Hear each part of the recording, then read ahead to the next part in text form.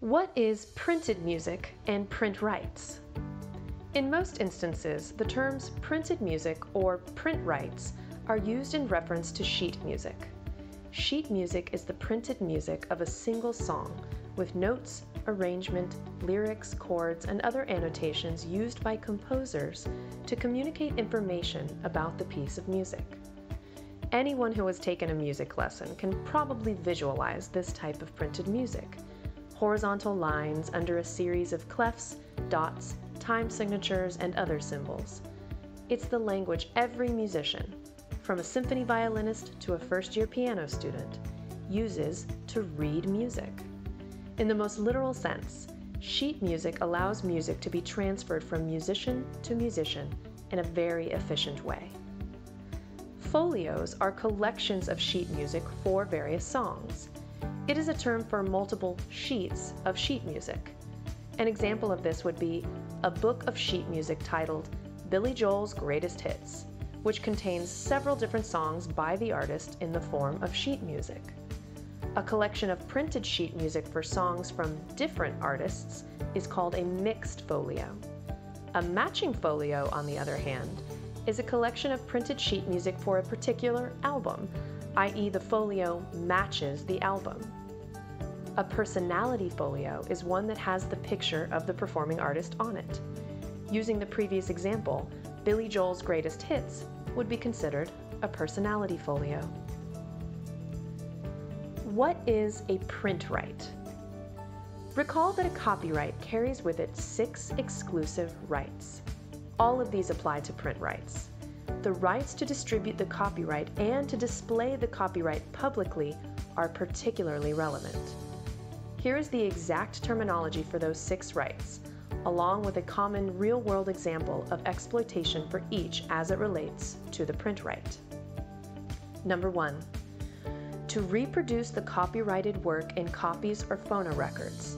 Example, reproduction of a work in the form of sheet music or lyric sheets. To prepare derivative works based upon the copyrighted work. Example, a conductor transcribing a piece from cello to piano. Number 3. To distribute copies or phonorecords of the copyrighted work to the public by sale or other transfer of ownership, or by rental, lease, or lending. Example, a band teacher scanning copies of a piece for his student choir. Number 4. To perform the copyrighted work publicly. Example, a poet reciting the lyrics to a popular song at a public reading. Number 5. To display the copyrighted work publicly. Example, printing the sheet music to a song and posting it in a public square. And number 6. In the case of sound recordings, to perform the copyrighted work publicly by means of digital audio transmission. An example would not be applicable because this exclusive rights deals with sound recordings, not the underlying composition copyright. However, note that the copyright involved is not the sound recording master copyright, but the underlying composition, music, and lyrics copyright. Therefore, print royalties are nearly always collected by music publishers on behalf of their songwriters. What is a print license? A print license is an agreement between a copyright owner, music publisher, and the user of the copyright. It grants permission to rearrange, display, and print the sheet music, notes, or lyrics of a song. Even the smallest usage requires a print license. A few more examples to provide some clarity about usage. If a person wants to print the lyrics to a copyrighted song on the inlet of their homemade CD, they are technically required by law to obtain a print license.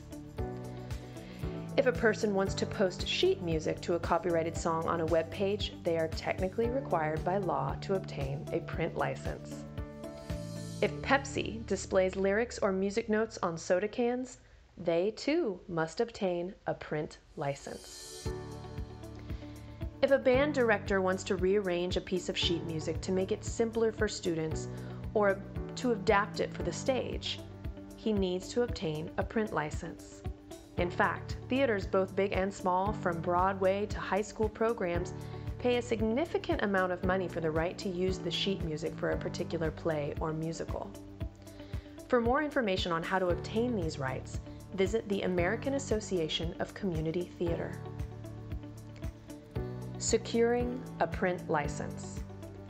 Only 3 major manufacturers of secular, non-religious printed music exist in the United States: Leonard, Alfred, and Music Sales. Other specialty sheet music publishers exist for niche genres such as classical or Christian contemporary music. Most of the time, securing a print license is relatively easy. In order to secure a print license, the licensee must reach out to the publisher directly and agree to terms. One must obtain a license for each song he or she intends to print.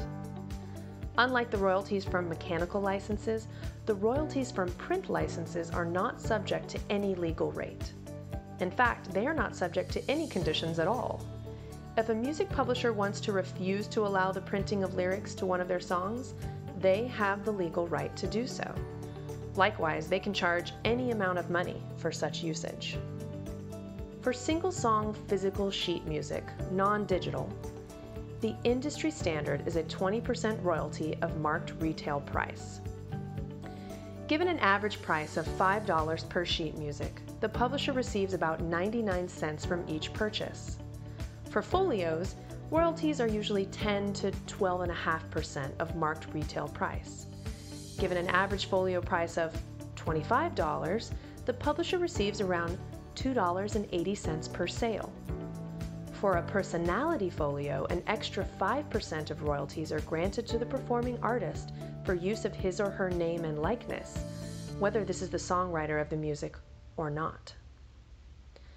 For lyrics or music reprinted in books, the rate is approximately 1 cent per unit, with a $200 minimum attached. For greeting cards, the publisher will usually request 5 to 8% of wholesale. Reprints on clothing such as t-shirts usually run from 8 to 11%. Advertising usages, whether in newspapers, magazines, or billboards, normally pay a flat fee that can be $25,000 or more. Lyric reprints and physical albums are usually granted for free. All of these agreements happen on an individual basis between a potential user of the copyright and the copyright owner. All rates and terms can be negotiated separately. Digital print rights. Digital printing of music on websites has largely replaced the traditional printing of music on paper. For the most part, interested parties consider sheet music and lyrics on the internet to be a form of printed music, and therefore an exploitation of print rights. Lyric websites are a significant source of revenue for music publishers. For allowing sites to reprint lyrics, music publishers often receive about 50% of the advertising revenue. Some companies offer downloadable sheet music for similar prices as physical sheet music. However, there are a few key differences in the types of agreements between these companies and publishers. Publishers typically request and receive half of the income from these sites, which is a marked jump from the 20% they receive for physically printed music. In addition, print licenses for digital printed music are almost always non-exclusive, unlike traditional print deals. This means a publisher can license the same rights to multiple websites at the same time. Thank you for watching. Let us know what your thoughts are on this in the comments. Hit the subscribe button, and we hope to see you next week in our new video.